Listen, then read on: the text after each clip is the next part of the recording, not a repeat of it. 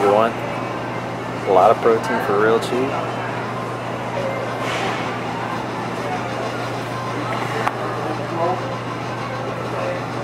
£3, $5, already cooked. You can't beat that shit. Yay! That was gonna be my first attempt at a relatively useful video, if you didn't already know it or think about it. And as you can see, it's gonna be about that rotisserie chicken. Look at that meat.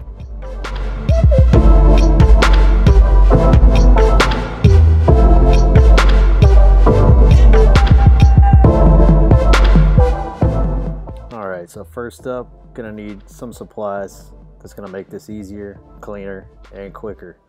So you can see, get some gloves. You can get these from any store or pharmacy.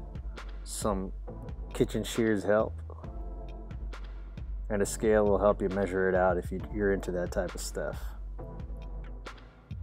And not pictured or listed is some baggies and extra plates and all that, but as you can see, I kind of had to figure that out here. Don't forget to glove up first, and before you just start ripping your chicken apart, check out them strings. Get the strings off. And the easiest way to do this for me is to have one container for white meat and one container for dark meat. And I just start tearing it up. Tearing it up to turning it up. Tear up, turn up, tear up, turn up.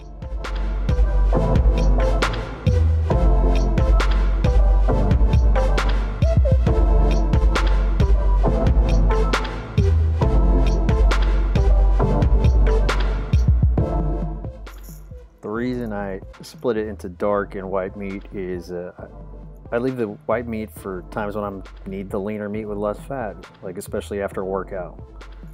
And the dark meat is just kind of my general meat to go with meals, especially on my off days.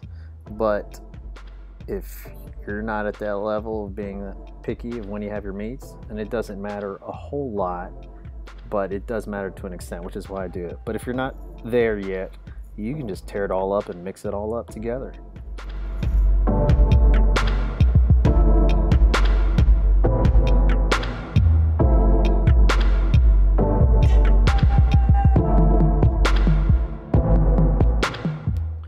And if you're thinking, why wouldn't I just buy raw meat and cook it? It's cheaper, isn't it? Actually, these rotisserie chickens, when you weigh out, I've weighed out the meat, it ends up being at cost of the best prices I've seen for chicken. But it's already cooked and usually tastes pretty good. So, technically it's cheaper. And if you go to Costco or Sam's and get the big chickens, it is most definitely cheaper than the cheapest you'll see, even if you buy in bulk. I would know. I used to buy 10-15 pounds of frozen chicken from Costco and Sam's at a time. This is still cheaper. And I don't have to thaw it. I don't have to cook it.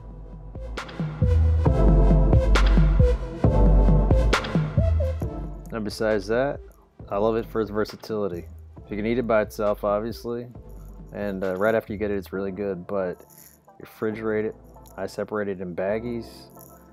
And just pull from the chicken when I need it. Put it in sandwiches, soups, salads, leftovers, or I'm going to go over some recipes where you can use this stuff in future episodes. And there you can see that's almost a pound of cooked breast. This video is so bad. But hopefully they get better, right? But wait! There's more! Thanks for watching.